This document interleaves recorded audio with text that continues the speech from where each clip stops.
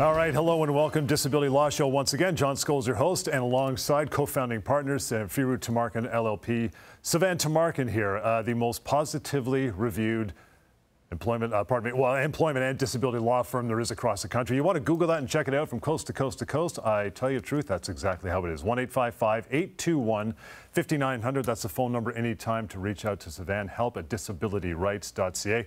Ton of stuff to get through today, including 3 myths about total disability and long-term disability claims. That is coming up in just a bit. But Sivan, we always start every show with, I guess we're still calling it the week that was, or something that's happened on your end of the desk recently, pal. How are you? I'm good, John. It's good. Great to be back. And you know, it's been a crazy time. You know, with COVID and everything else that is going on. You're right. We do employment law, we do disability law, we do those 2 areas of law in 3 provinces in Canada, in Ontario, in BC, and Alberta, and we help people all over these provinces deal with their employment issues and their disability issues, long-term disability, dealing with their insurance companies. Let me tell you about one case that was resolved very, very recently, which is indicative of the kind of cases that we deal with at our offices. And this had to do with a 57-year-old man, father of 2 kids under 10. This gentleman is a mechanical engineer, and he started experiencing back pains a few years back, and those became gradually worse and worse. And at some point, he was diagnosed with a chronic pain condition, fibromyalgia, chronic back pain, etc. He has a chronic pain doctor, he has a family doctor, and of course, as a result of that, that affects your mood, it affects your sleep, so he's suffering from depression, anxiety, etc. It got to the point where he simply was unable to work as a result of these pains and everything that he was experiencing, you know, psychologically as well. And so he had coverage, short-term and long-term disability coverage through work, through his health benefits. And so he applies for short-term disability and gets it for a few months. And then comes a time to switch over to long-term disability. And again, he gets the necessary paperwork from his doctors, applies, and he gets denied. And he gets denied on the basis of insufficient medical support for disability, for showing that he's disabled from working. And what does he do? What most people do, you know, when you get that letter, at the end of that letter, denying your claim, you're invited to appeal that decision. And so he appeals it in good faith, just like most people. And he appeals it once, gets denied after a few months. Appeals this a second time, again gets denied, and then just stops, doesn't do anything about this. This was about 1.5 years ago, okay, when he was denied these applications. And at some point, somebody told him about us, and so he saw some of our shows on TV, and he heard us on the radio, came to us, and I spoke with him. I remember speaking with him for over an hour, with him and his wife, and I reviewed all the medical documentation, and you know, it was so clear-cut what the insurance company was doing here. It was so clear-cut that they were simply denying for no reason, no good reason. And so I got involved. We resolved this case now within a matter of weeks. Since we got involved, since I communicated with the insurance company, I got a call from the defense lawyer of the insurance company saying, Sivan, there must have been an error initially in the handling of the claim. We would like to resolve it in good faith. And so what they did is they basically put him on claim. They paid him retroactively everything he was owed since he was denied. Now, not every claim resolves this way, but I can tell you, John, time and time again, people come to us when they're denied long-term disability. We get involved, partly because of our name. Our firm is just well known in the disability industry with insurance companies, and partly because it's no nonsense for us. We understand how these insurance companies operate. We understand that most of these denials are nonsense. And we go after the insurance company and we force them to pay. And they pay. And the worst thing people can do out there is walk away from their rights and walk away from the money that's owed to them when they are legitimately disabled from working. So if that's going to happen, say that's a scenario that's very common for you guys, and you're going to circle back and they're going to come, oh, you know what, there must be an oversight, sorry, the wrong claim. Why do they waste time doing that? Why do these appeals all the time? Because it's just going to end up back in their desk anyway. You know, John, it's a good question. And one of the things we've always been saying to people is don't appeal these long-term disability denials. Just contact us. This is what we do. We deal with insurance companies. It's our bread and butter. And by the way, sometimes you don't need us. Sometimes we'll give you advice. And when we speak with people, when they contact us, it's always for free. We don't charge anything for any of this advice that we give. That's why we do these shows on the radio, on TV. It's to give this information to empower people. Why do insurance companies do it? Very, very simple reason. They do it because at the end of the day, most people will walk away from the money that's owed to them. The insurance companies are going to pocket that money, and that's how they get those billions of dollars in profits that they give their shareholders, their boards of directors, etc. And you know what? This is my messaging for anybody out there. It may not be you, it may be a family member, a friend, a colleague. Please just direct them to our website just so they can get the information they need. They may not want to contact us. They may still wish to accept the insurance company's denial and walk away from their money, but at least they'll be empowered and they'll know what their rights are. Again, disabilityrights.ca anytime, and the phone number 1-855-821-5900. That appeal process, is it a must-do? Is it orchestrated by someone outside the insurance company? Because it all sounds very official, right? Yes, it does. No, it's not. It's not a must-do, absolutely not. And it does sound official. It sounds like there is this third-party mechanism, maybe a judge or an ombudsperson that takes a look at this appeal. No, you're appealing to the exact same people who denied you in the first place.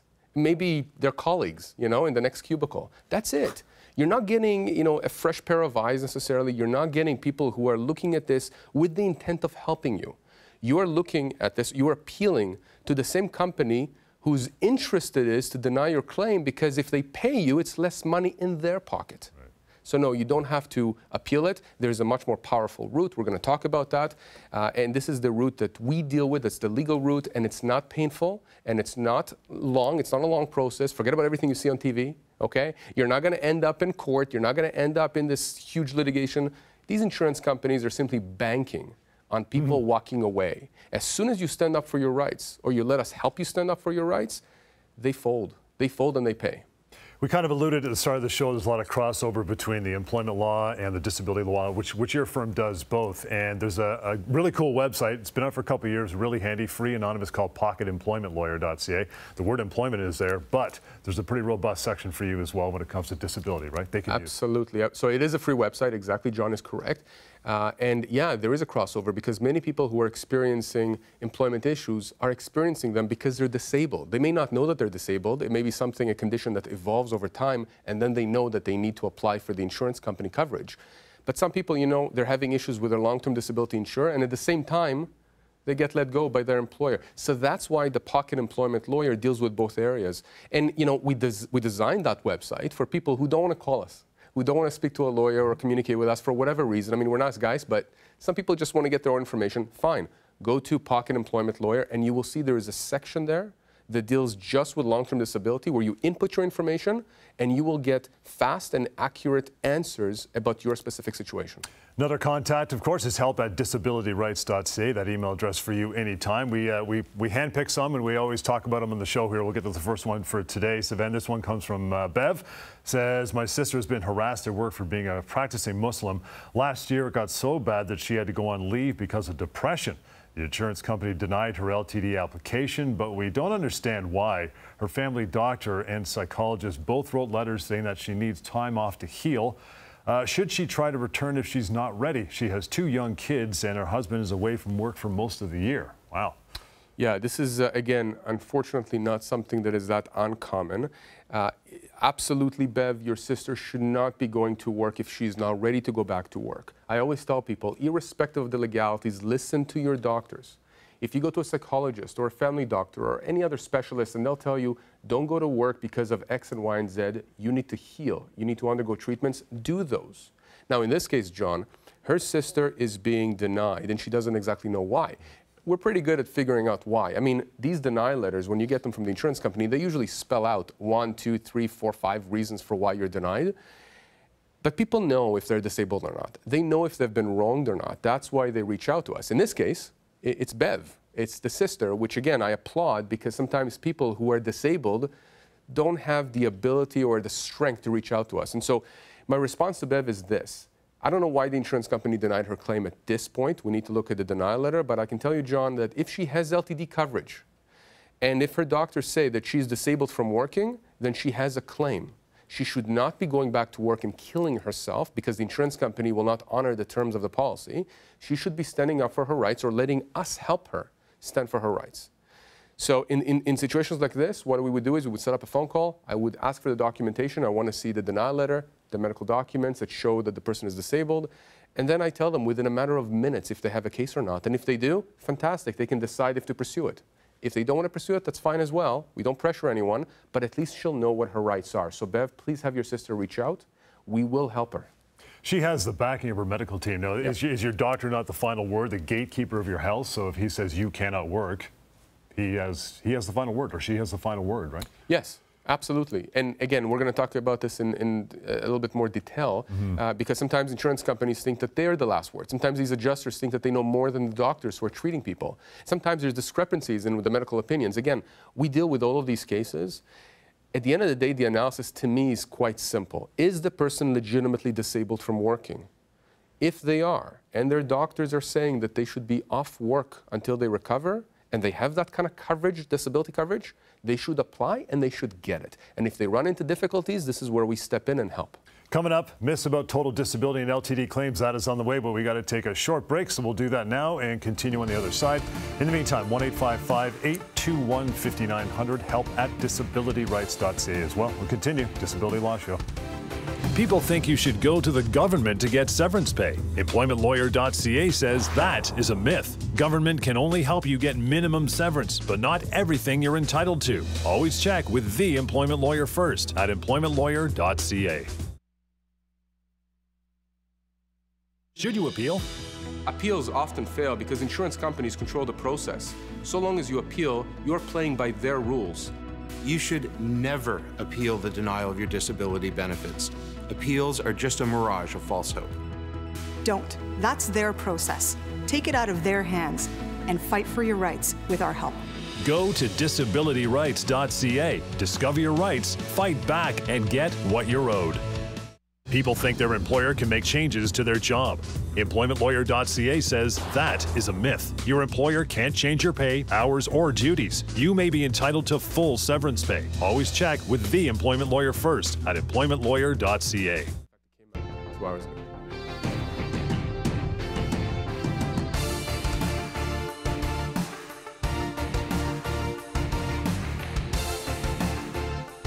All right, welcome back. Disability Law Show. Good to have you along. Sivan Tumarkin, of course, here, co-founding partner, Samfiru Tumarkin LLP. Reach out anytime you would like. Just have a simple chat. It'll cost you nothing, give you some peace of mind as well. 1-855-821-5900. You can go to disabilityrights.ca. Put help at in front of that for help@disabilityrights.ca.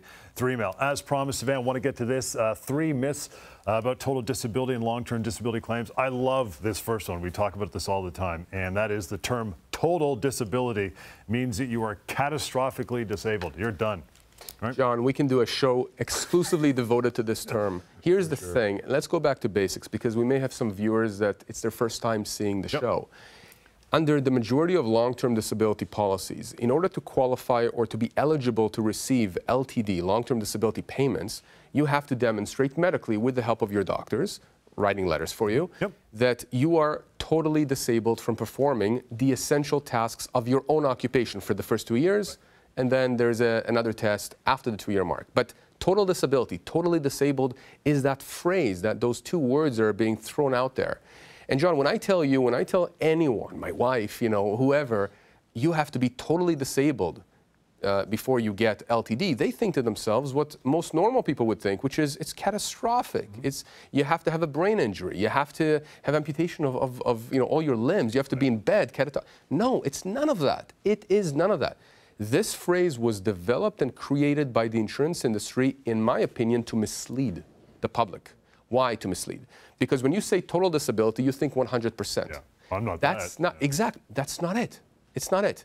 Total disability in LTD terminology basically means that you cannot perform the essential tasks of your own occupation for the first 2 years, or the essential tasks of any occupation for which you're suited for beyond the 2-year mark. Okay? It doesn't mean you're in bed, doesn't mean you can't get groceries, doesn't mean you can't pick up your kids from school, doesn't mean any of that. It just means that you cannot perform the essential tasks of your occupation or any occupation for which you're suited for. So you can be depressed, very, very depressed, suffer from severe anxiety. And it doesn't mean that you can't pick up your kids from school. It just means that you can't perform the essential tasks of your occupation. So my point is that most people out there who are getting denied because they're told you're not totally disabled, and they think to themselves, yeah, I'm not totally disabled. It's not what you think it is.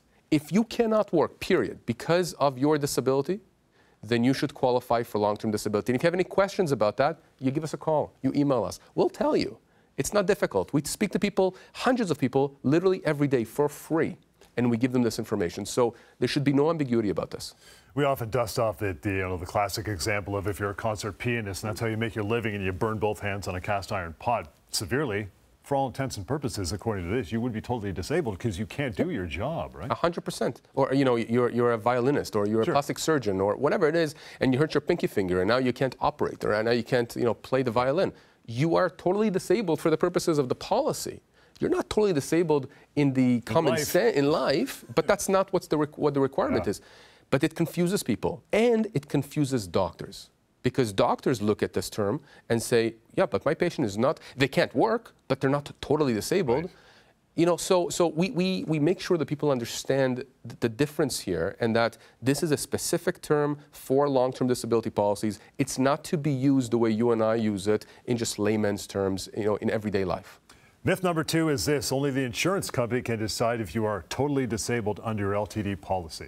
Well, that's what they want you to think. Okay. They want you to think that they have the last word. No, absolutely not. It's not only them. In fact, I would say that it's you as the individual who's disabled, and it's your doctors or whoever it is that is treating you. Could be a psychologist, psychotherapist, psychiatrist, orthopedic surgeon, chronic pain doctor. Can be anyone that is treating you who has come to the opinion as your treatment provider that you are disabled from working.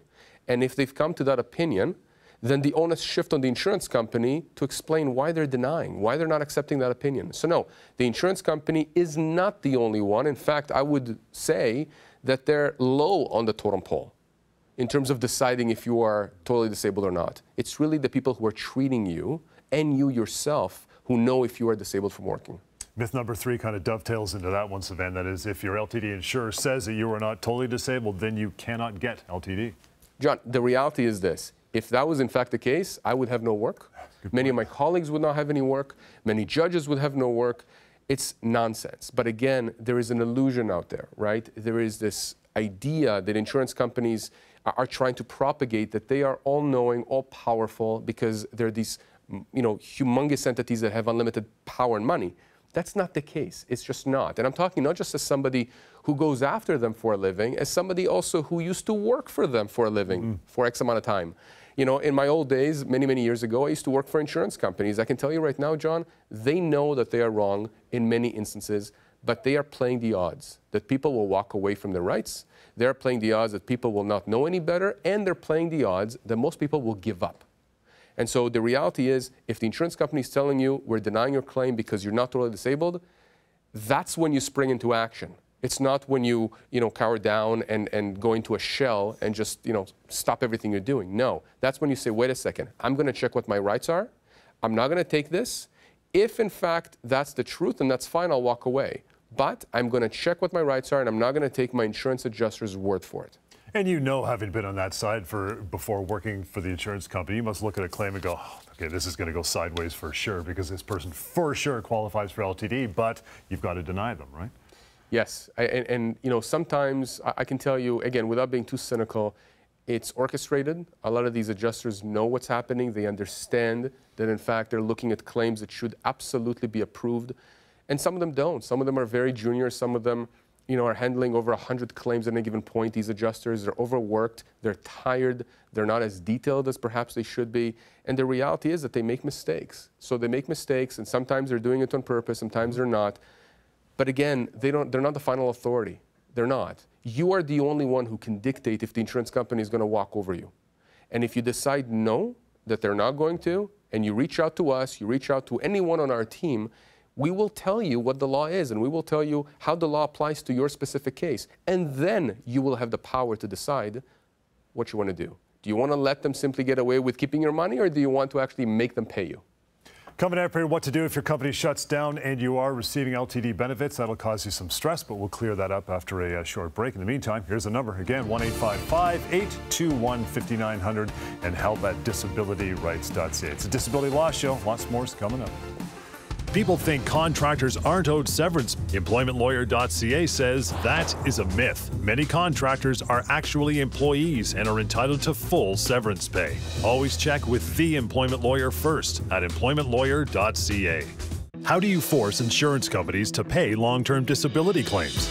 Insurance companies deny legitimate claims all the time. They're playing the odds. They know that most people are just going to walk away. Your insurer may ignore you, they may even ignore your doctors, but they can't ignore us. We know how insurance companies work. We know their weaknesses. We know how to use the legal process to force them to pay you what you're owed. Go to disabilityrights.ca. Discover your rights, fight back, and get what you're owed.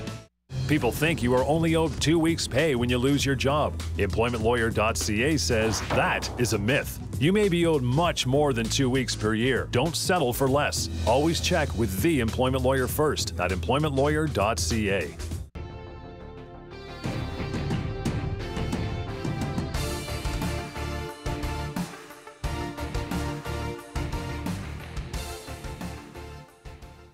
All right, welcome back again. John Scholes, your host, and my co-host always, Sivan Tumarkin, and it is Samfiru Tumarkin LLP. Reach out anytime to the most positively reviewed disability law firm in this land.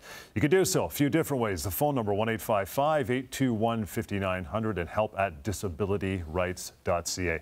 Okay, I mentioned we've thrown a few websites at you so far during the show. I'm going to throw one more at you, mydisabilityquestions.com. As it sounds, it's a place for you to go anonymously and ask your questions about LTD. If you're not quite at the point where you want to give Savannah a phone call, you can go here, ask your questions. They will be answered very quickly by Savannah, a member of his crew, mydisabilityquestions.com. Savannah, an example for you. This one comes from Patricia. She says, I've been on long-term disability for 1.5 years, and in another 6 months, the language changes to capable of doing any occupation. Unfortunately, my company closed a year ago.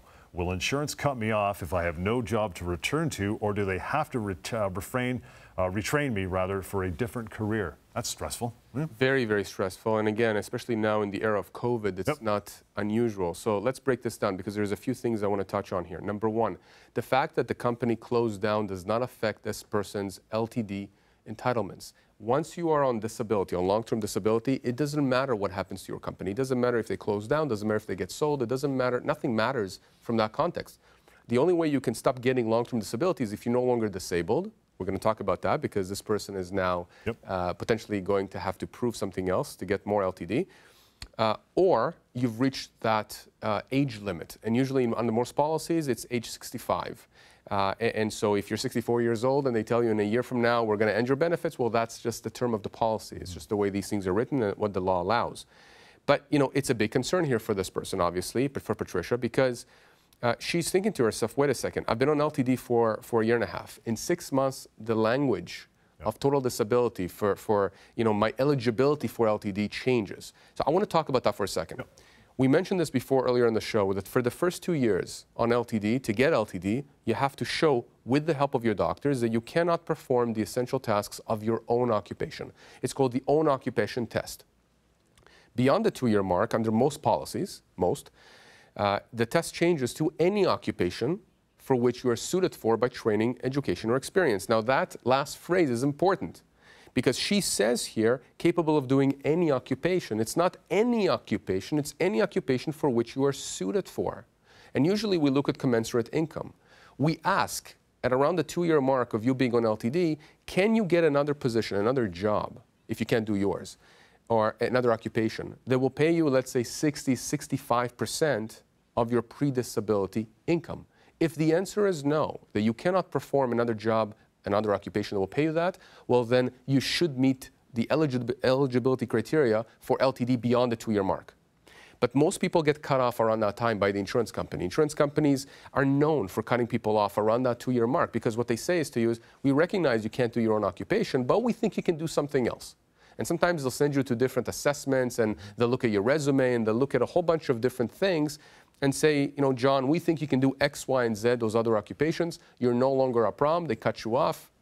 Meanwhile, you can't. Or, like Patricia, you have no employer to go to. So, you know, that's the important thing here, that if you cannot, in fact, do or work in another occupation that can pay you 60, 65% of your pre-disability income, then you should continue to get LTD. Now, in this case, her company closed down. Do they have an obligation to retrain her? It depends on the policy. In many policies, no, there's no such obligation. The only criteria for whether they pay you beyond the 2-year mark is, are you disabled from working in any occupation for which you're suited for? So it's an analysis like this, and we have to look at the policy. That's why we tell people, contact us. We don't charge anything for this. We'll look at a policy, we'll look at your situation, and we'll give you all your options. Now, I mean, we don't know what Patricia did for a living, but generally when they switch to that 2-year mark and it's any occupation within the boundaries what you said, do they at least try to ballpark it? Like, you're not going to go from being a plastic surgeon to a barista. We love our baristas, don't get me wrong, but they're not going to do, or will they do that? Will they attempt that? Because obviously not 65% of your pre. No, they ought to. They ought to, look out for you, but they don't. They are looking for every way they can to get you off the books, to stop paying you. So if they're not able to deny your claim outright at the outset of the claim, then every step of the way they're going to try and figure out when can they cut you off. And most people encounter that wall, that resistance, or the adjuster telling them, we think you can do something else. As soon as your adjuster tells you, send me a resume, we want to send you to a transferable skills assessment to figure out what other skills you... As soon as you're getting the sense, like they're starting to talk about you doing something else, that should be a flag that they're starting to look to see if they can just stop paying you around that 2-year mark, because that's when that change of definition date. That's when you go to your doctor if you cannot do other work and your work, and you get ongoing letters. You get updated reports from your doctors saying, no, this person is still disabled, they need more time. You want to arm yourself with this. You want to protect yourself, because the insurance company will cut you off if they can. Want to squeeze in Trevor's email here. Anytime for you as well, help@disabilityrights.ca. Trevor says, I've started having seizures last year, and it would often happen at work.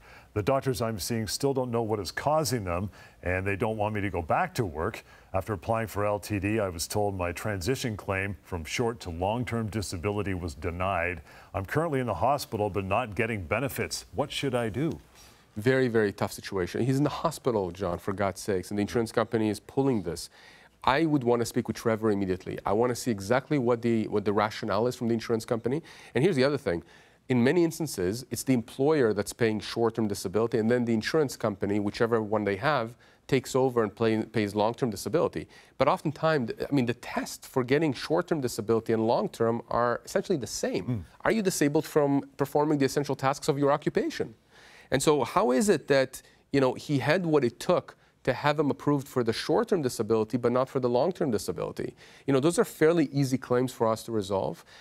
In some cases, obviously, and I mean, it's very nuanced, and we have to look at each case independently. But he's experiencing seizures. We don't actually understand what is going on yet. We need to see some of the reports from his doctors.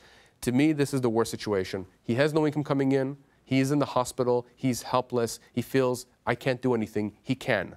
He reached out. We're going to chat with him at some point after the show, right? We're going to connect with him, and we're going to talk to him. The one thing he should not do is appeal that denial. Yeah. I bet you this is one of those cases that I write a letter to the insurance company, get a lawyer appointed on the other side, a defense lawyer who's going to call me up and say, Sivan, we made a mistake. I bet you that's what's going to happen here. Can't guarantee it. I don't know. We have to look at it. But I can tell you it's happened time and time again. Insurance companies understand only one language, and that's force. And unless you force your rights, unless you stand up for your rights or get somebody to help you to stand up for your rights, you will not go, you just won't get very far. And that's not just disability insurance. That's house insurance, car insurance. They are there to make money. They're not there to look out for you, no matter all the commercials, that they're putting out there about how they're going to be there when it's rainy and they're going to be your best friend. We've all seen those commercials. Trust yourself. Trust that you have that power. I'm telling you, you have that power. I'm telling people out there, you have that power. I used to work for insurance companies. It's all a bluff. Now, in some instances, they are correct. I can't say in every case they denied incorrectly, but at least you need someone to tell you, have they denied you incorrectly or correctly? And it's not difficult for us to figure that out and to tell you. Good stuff. Hope you learned something. Done for another show. Reaching out, as we've mentioned throughout the last half hour, 1-855-821-5900, help@disabilityrights.ca. Shorten that down for the website, simply disabilityrights.ca. You'll find links to our long-running radio show there as well across the country. Lots of stuff going on there. And of course, you can go to mydisabilityquestions.com. Free and anonymous. You can check that out as well. We'll catch you next time. Disability Law Show.